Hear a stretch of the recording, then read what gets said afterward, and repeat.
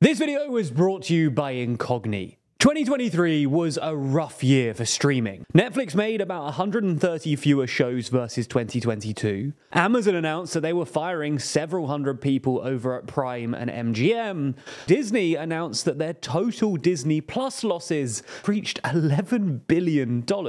And 2024 is set to be yet another turbulent year. So let's run through how we got here, the 6 big trends expected in 2024, and which streamers could win big as a result of them.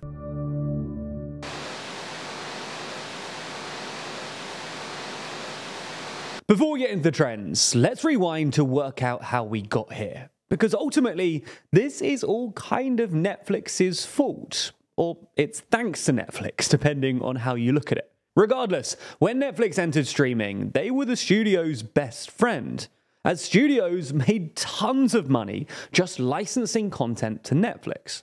However, as Netflix grew and they began to change audiences' preferences and habits, it started to spook those same studios, paving the way to a world where everyone has a streaming service, whether we like it or not. Now, this created a problem for Netflix. Not only did they face new competitors, but the studios also stopped licensing them as much content, as they instead hoarded it for their own platforms. To hedge against this, Netflix boosted their original content investment, spending billions of dollars to develop tons of new content. It wasn't just Netflix desperately trying to fill their roster though. The other studios, with their shiny new streaming services, also needed content. That's because if you're going to keep people subscribed year round, you can't just have occasional big releases. You need a constant flow of content. And that's what led streamers like Disney Plus to commission loads of content using their existing IP. However, following COVID, those studios began to reappraise their budgets, and when they did, they quickly realized that thanks to their desperate attempts to keep up, they'd spent billions on content which wasn't earning them very much money in return. Which brings us to 2024. Today, many executives promise that they've already hit peak losses, with profitability right round the corner. But it could be too late. As we see it, there are 6 major trends which streamers could follow this year in order to reach profitability. So let's run through them one by one, and as we go, award points based on who's most likely to benefit from the trends, leading to a very rough ranking of who's most likely to win 2024.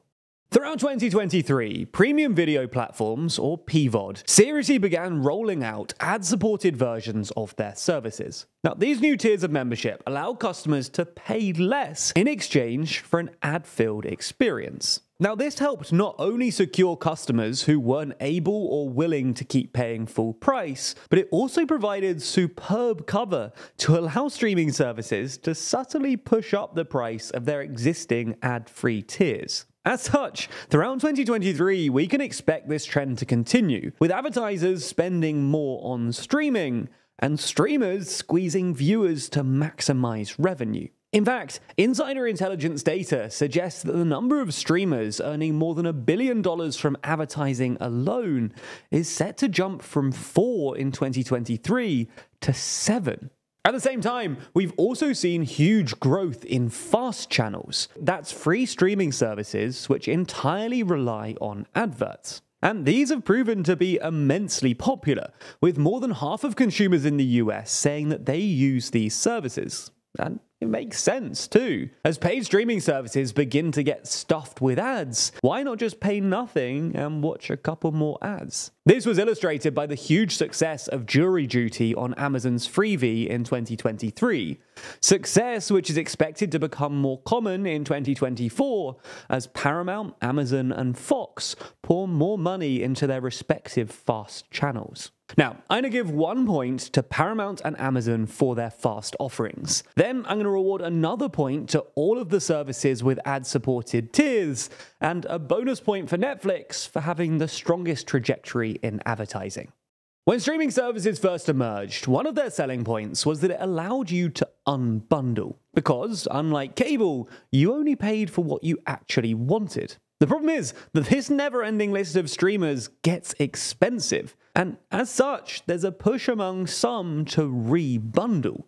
The idea is that by teaming up, services can offer a better value prop and increase stickiness. A good example of this is Disney, who have long offered bundles for their services. The thought is that rather than only subscribing when your favorite show is airing, you could stick around for a bundle of shows and services. In fact, in many markets, Hulu content is already bundled into Disney+, broadening the appeal of the whole service beyond just kids and geeks. And Disney is doing this in the US too, with them starting to roll out their one-app experience. But it's not just them, everyone is at it. Verizon recently announced a $10 Netflix and Max bundle. Paramount and Apple are apparently in talks. Paramount offers a bundle for Walmart Plus subscribers. Peacock has a bundle for Instacart and Delta. And of course, Prime Video was the innovator in this space, always bundled with Prime memberships. In fact, at this stage, 70% of people get at least some of their subscriptions through bundles.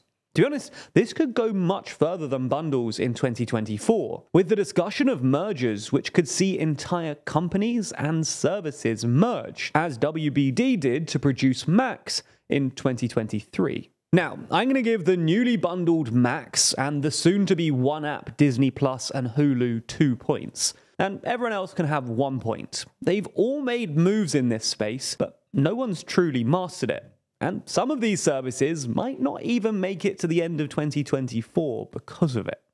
Now, you can't have a list of trends in 2024 without AI. When it comes to streaming specifically though, they're hoping that they can analyze user data to better predict what you'll want to watch, as well as helping them to produce more engaging programming. The thing is though, it's hard to judge who's doing the best here. All of the streamers have a lot of potential, but until we start seeing the fruits of this labor, it's hard to actually grade them. That said, I'll throw 1 point Netflix's way, who at least publish a ton of information and research papers about how they use AI and machine learning.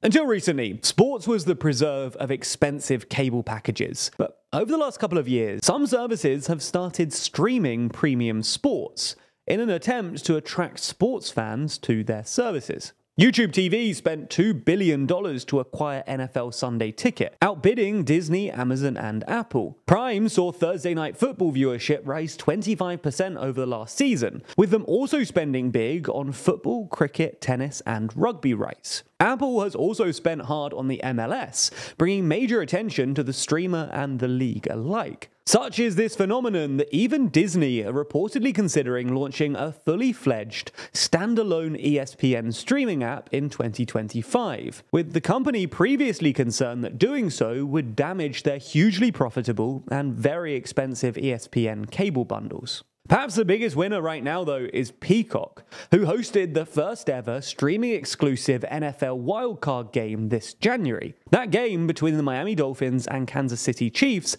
became the biggest live-streamed event in US history, reaching nearly 28 million viewers. It's clear then that sports move the needle here, and with that seemingly proven, streamers are likely to continue investing in sports to boost viewership and signups. As such, I'm awarding Peacock 3 points for their recent success, as well as the potential it has going forward given the strong relationship that NBC has with the NFL, and how happy the league was with their recent success. Amazon gets 2 points in this category for their long-term and continued investment, while I'll give Paramount 1 point for their NFL and international football coverage, largely thanks to their sister company CBS, which gives them the potential to copy the Peacock model. Now, Disney could have scored big here had they moved some of their endless ESPN coverage and huge licensing deals properly onto streaming.